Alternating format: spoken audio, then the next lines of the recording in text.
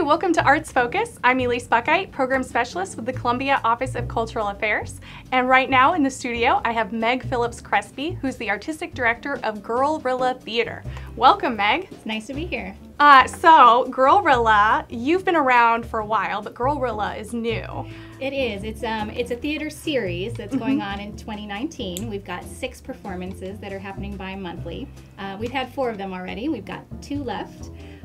We've got one coming up in September and then another in November. So what made you've been involved in the Mid-Missouri theater scene, you've done plays, you've written plays, you've acted, right? In all of the ways. Yes, yes. What made you want to step out there and start this series? You know, I've been involved in theater since I was 10, which is a long time ago now. I just had my 30th high school reunion this past weekend.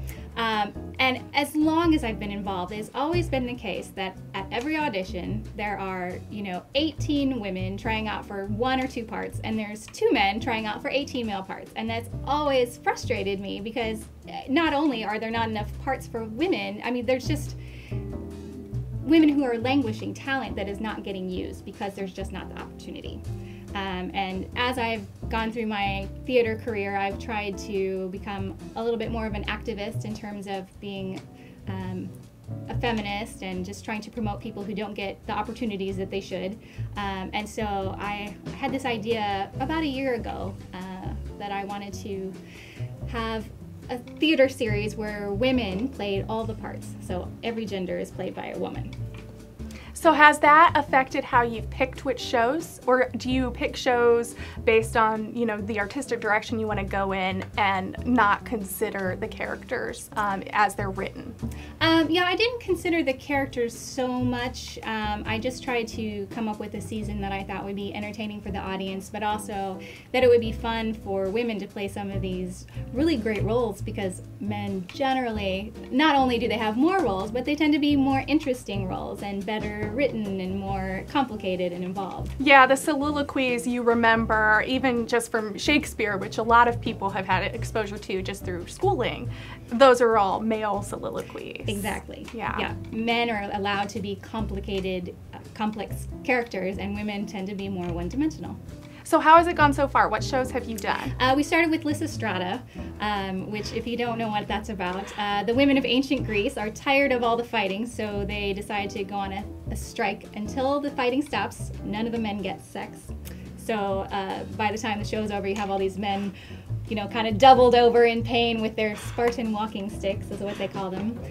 So that went down very well. And it was hilarious to watch, ladies with their phalluses, doing their thing. I will say I had to read it aloud, a pretty body character when I was 18, and it was pretty eye-opening. Yeah, when you're 18, that would be a little hard, I think. So yeah, so good for you, good for you. So what else have you guys done? We did Taming of the Shrew, and then we did a couple of one-acts. There's Susan Glaspell is a playwright that was working in the early 1900s, and she wrote one called Trifles that has been called the perfect one-act, and it's a murder mystery. And it's so well done that Alfred Hitchcock actually adapted it for, let's see, I think it was a Twilight Zone episode. It was called A Jury of Her Peers. So anyway, we did that one, and then the only play I did that was not in the public domain was in conjunction with Trifles. There's a playwright, another woman playwright, Claudia Barnett, who wrote, it's called He Killed My Bird, which was basically an examination of what happens when we fictionalize murderesses. And so it kind of dealt with the mystery from Trifles. And some other, like Chicago, what happened to the people the murderesses that it was based on, etc. And then the last one we did was, oh gosh, I'm blanking out on it. We just did Othello? Othello is coming up, actually. Oh, okay. Yes. So let's move to that. Well, people can go see. She Stoops to Conquer. There it is. A British comedy about mistaken identities and a jewel heist gone wrong, and that was really fun too. So you've had 4? We've had 4. And then you got 2 more. What are those 2? So Othello's coming up in September, and then the November slot is actually still a little open. When I was putting together the season, and I couldn't come up with a sixth one that I really loved, and so I decided that I would write one, which seemed like a really good idea last year. But as the time draws near, I'm rethinking that. So keep your eyes open. All right. So it's a mystery surprise. Mystery surprise. At the end. Yeah. So I wanted to really ask you, as you guys are focusing on having a diverse, all-female cast, Yes. how it has kind of changed your look at the text. You know, something like Othello.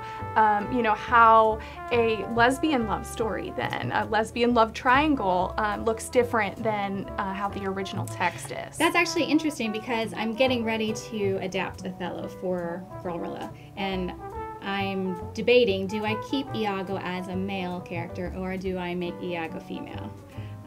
And so I haven't decided yet. Is there some, so the genders presented are sometimes presented male, played by female? Yes. Okay. So we're not changing the genders to female. We're just having female actors portraying the men. Gotcha. Yeah. My mistake on that. No, that's all right.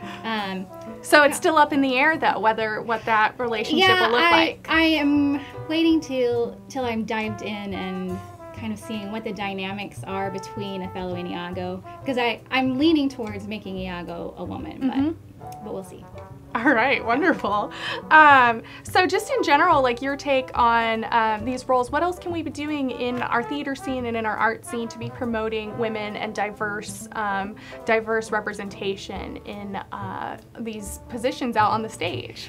Well, an easy thing to do is color conscious casting. A lot of people might have heard color blind casting, so color conscious just takes it a step further, saying not that you can put a person of color into any role, or a person of any color into any role. So you can put people into different roles, just keeping in mind that you might not want to put, for example, a black actor in the only bad guy role, because that might reinforce some biases. Yeah, but people can do color conscious casting. That's a really easy way to help increase diversity. I've also, one reason that I started this theater series was because there has been a lot of, conversation of, well, let's just cast gender blind, and lots of conversation, but I just don't see it happen very often. And so I wanted to put these shows up on their feet and say, look, this works pretty well. Right. And it does, the actors, for the first couple of minutes, you're like, that's a woman. And then really quickly, you forget that it's a woman playing a man, and it's just a character. And so I hope that directors can see that and consider doing some gender blind casting. Absolutely. So you guys run out of Talking Horse is where you put on your shows. That's correct. And then you're sponsored by Mizzou Diversity and Inclusion Office. Yes, that's correct. Do you know yet if there's going to be a next series? I think that the series will go on in some fashion. I'm not sure what that's going to look like yet. I'm actually meeting with a co-conspirator next week to try to talk about what our next steps are. But we only had a very generous donation for 2019. Right. So because of that, the admission has been free and will be free for the entire year. Oh, wonderful. So our free admission would have to end. But, right. But I think people would be happy to, well, they still have two more awesome opportunities to come, and you guys are Guerl-rilla. Guerl-rilla Theater. Yes. And we'll put the website here. Yeah, it's a little hard to find because it's it's hard to spell. So. Well, you guys are sneaking in and showing a whole new view of what theater can look like and how people can perform. So it makes sense. The title makes sense. All right. Well, thank you so much for coming, and good luck on your next couple shows. Thank you so much. And thank you for joining us on this episode of Arts Focus.